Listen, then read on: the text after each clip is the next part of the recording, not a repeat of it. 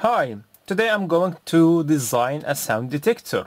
Recently I have uploaded a video addressing using LM386 as sound amplifier.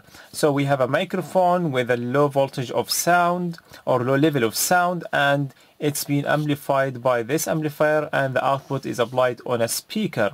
So today we're gonna think how we gonna process this signal here on the output, okay, and we can modify or add some more items to generate on and off. When we start thinking about modifying some circuits and adding more feature to a circuit, we should actually start thinking about, okay, what is the output and how it look like. So this output now is analog signal, and this analog signal we should question ourselves about, okay, what level of this analog signal, and is it regulated or random signal. So let's now make the oscilloscope find out for us what is in there.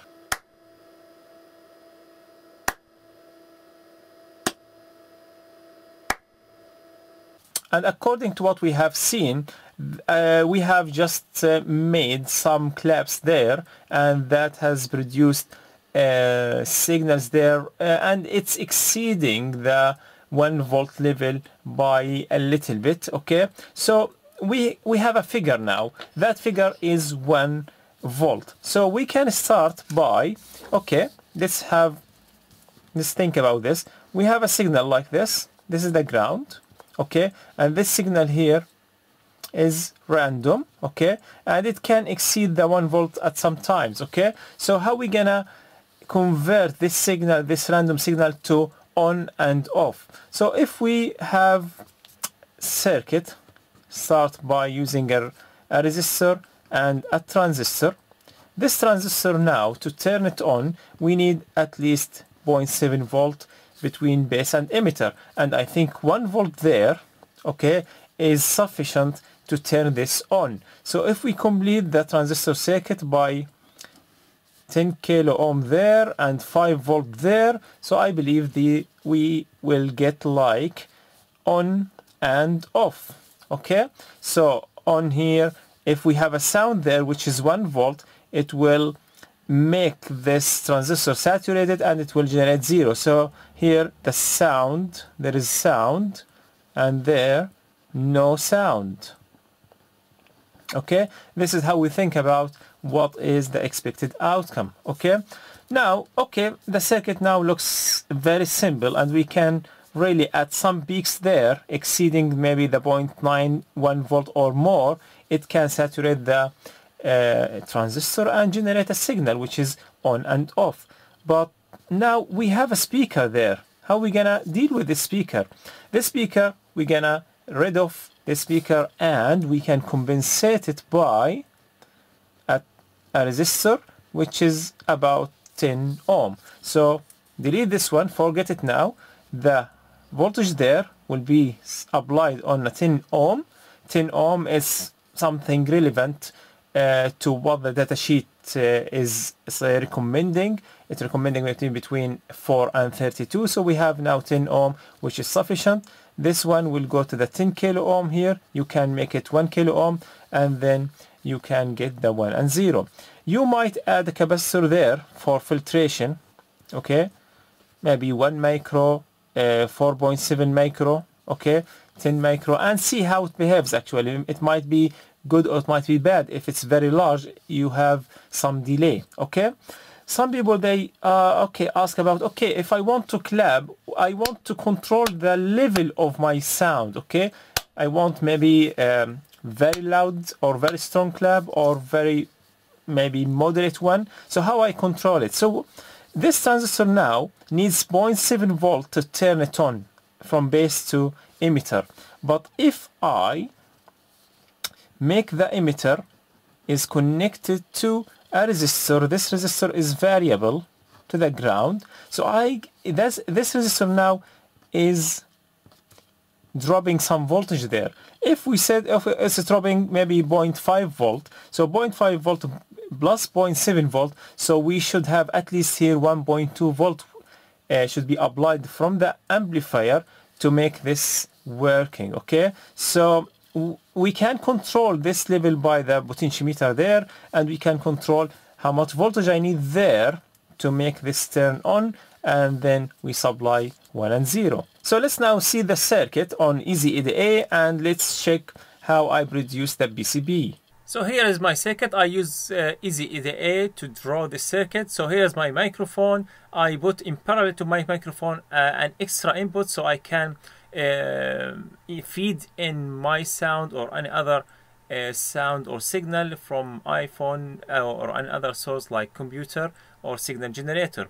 And this is the circuit here. Okay, up to there, this is my amplifier. Okay, so here is my amplifier, and the output will be going to this connector, which is called analog out. So I can connect my speaker here, but instead of connecting my speaker here, I want to connect it to the digital side now, or convert it to digital signal, which is on and off.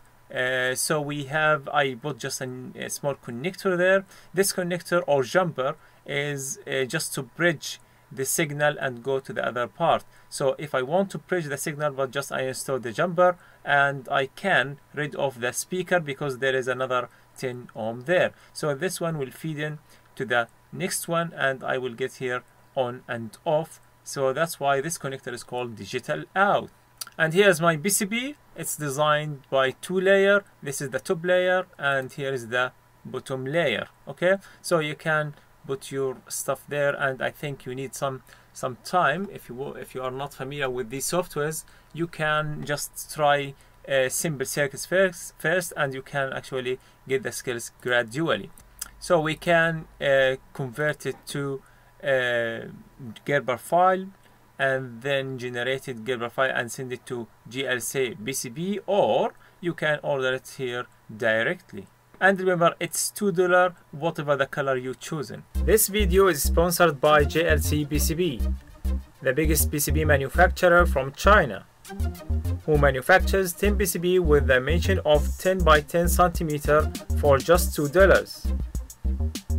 The new thing now with JLCPCB, you can choose any color and the price will stay as $2. So now I got my stuff. Let's check what's in the box. So here is my circuit, very high quality as usual from JLCPCB, and now let's solder it and find out if it's working or no. It's done now, so let's try it and find out if it's working. And here it is on. There is 5 volt there, and there are speakers there, so it's about, I believe, 4 ohm. Okay, so I think now let's test. Yeah, my microphone is picking up the sound and amplifying it to some level. Okay, now I will try to use sound, okay, from my iPhone. So I will just hook up here the cable from my iPhone, okay, and try to play any trending thing there. So here it is. Okay, let's go.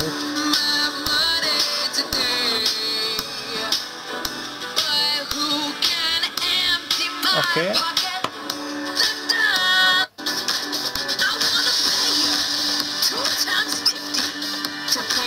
I believe it's pretty good and clear. So we tested now the first part of my circuit, okay, which is the analog part. Now, according to what we have here and what we agreed to design, okay, we have the analog part there, which is going to the speaker, but I can bridge this jumper there, okay, like this, and now send the same sound, amplify sound to the output by passing through the digital transistor, okay. But because I have here 10 ohm, so I can rid of this speaker now, and let's test it now.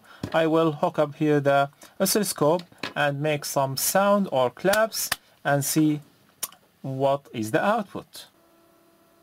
And here it is the output signal. It is the 2 volt there for each square, so we have a square and 2.5, so it's 5 volt now. It's 5 volt without any sound near to the microphone. So let's now make a clap. Okay, so here what we have.